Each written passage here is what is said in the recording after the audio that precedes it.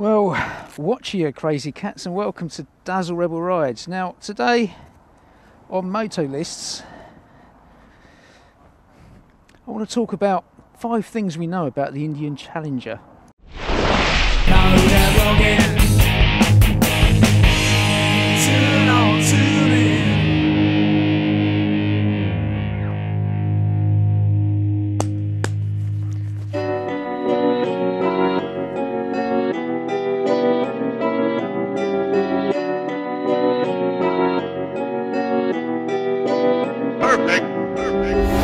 Yes, how you doing folks, and welcome to Dazzle Rebel Rides. Now this video might be a little bit like, almost, especially if you've been keeping an eye on the Indian motorcycle world in general, this might be a bit like teaching you a suck egg, but I just wanted to make it to clarify a few things as they stand and maybe create a little bit of conversation in the comments in case anybody knows a bit more information than anybody else.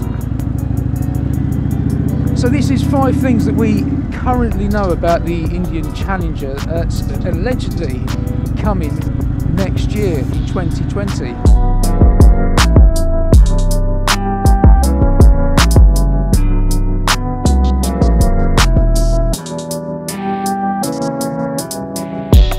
And so the first thing we know about the Indian Challenger is it's going to be a large capacity liquid cooled engine. And it's going to be, the engine is going to be called the Power Plus, which, if you know your Indian motorcycle history, is a name they've used before on engines way back in the mist of time. Now there has been some wide speculation about how much power this engine's going to kick out. Some people are saying 160 brake horsepower. I think that's way too much. You never know, we could be pleasantly surprised, but I think the more conservative estimates that are around about 120 will probably end up being around about right. You know, they'll probably be pretty on the mark, I think, personally. But that does lead some scope for some, I suppose, some major customization, some major engine tuning. You know, maybe with some engine tuning you might reach that magic 160 HP mark, who knows. But for now, all we know is it is liquid cooled and it's called a Power Plus. So the second thing we know about the Challenger is it's going to come with a fixed fairing. Now this fairing is, I know a lot of people have sort of said it's Indian's take on the road glide. Now I can sort of see it a little bit, but in all honesty with you, it looks a lot more modern, futuristic sort of looking than what the road glide does. To me it's even more Yamaha Star Venture than it is road glide. The Road Glide has that very distinct twin headlight setup that reminds me personally of a Minion, but maybe that's just me. But you know, it's got a very distinctive look, and it's certainly, when you look at the front of this, come on, twat. So yeah, I can't really see why people are calling it a Road Glide rip-off, because alright, yes, it's a V-twin cruiser with a fixed fairing on it, but I don't know, even the profile I suppose is vaguely reminiscent of it, but overall it's its own design. You know, when you look at this, to me it's I suppose it has elements of Road Glide and elements of Yamaha Star Venture, but also there's something there that's a little bit sort of Victory cross country about it as well. What do you guys think? And so that moves us on to the third thing we know, and that is regarding the lights inside the fairing. They are LEDs. You look at this setup and of course they're going to be LEDs because that's where every modern high-end motorcycle is sort of going these days. And if you ask me, it's about time. I would actually like to see LED lighting filter down as standard through all the Indian motorcycle range. I think it would be, you know, a nice and welcome supplement to the Thunder Straight bikes as standard, and also the Scouts as well. I think having the same light that the FTR comes with on the Scouts, it's now an option, but it'd be nice if it was there as standard, as with cruise control.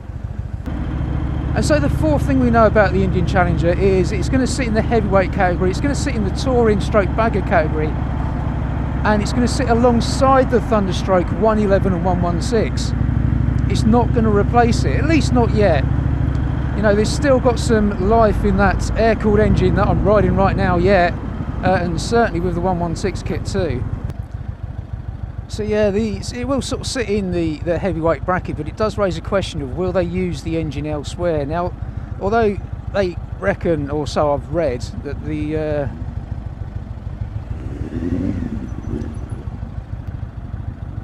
you see, with a slimmer bike you can do that. This is just a little bit too wide.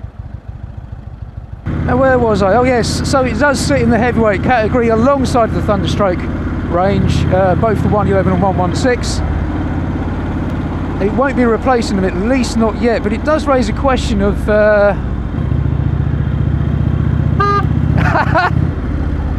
how much longer an air-cooled motorcycle has, and whether eventually it will replace the 116 and 111 Thunderstroke engine, and if so, how much longer. Of course, all this is speculation, but you would imagine that the Challenger isn't going to be the only bike to receive this Power Plus engine. And so the fifth thing we know about the Challenger, or pretty much 99.9% certain of, is it will be a 2020 model. Even though it's not been officially announced yet, there's enough rumour and speculation, there's enough evidence out there to suggest that it is definitely going to be a 2020 model. The only question is, when are Indian finally going to actually announce it as an official model? My thoughts on the matter are very soon. If you look at all the promo for the current 2020 lineup that we know about already, there's even some shots of the Challenger in the background. So it would be ludicrous to suggest that the Challenger is not coming out in 2020. So that is 5 things we know or think we know about the Indian Challenger.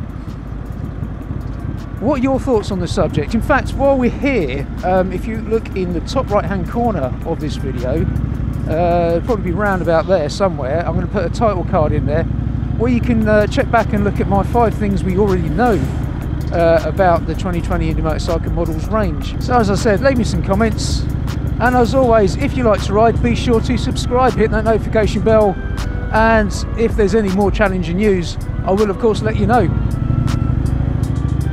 For now though, thanks for watching, and I'll see you next time. Bye.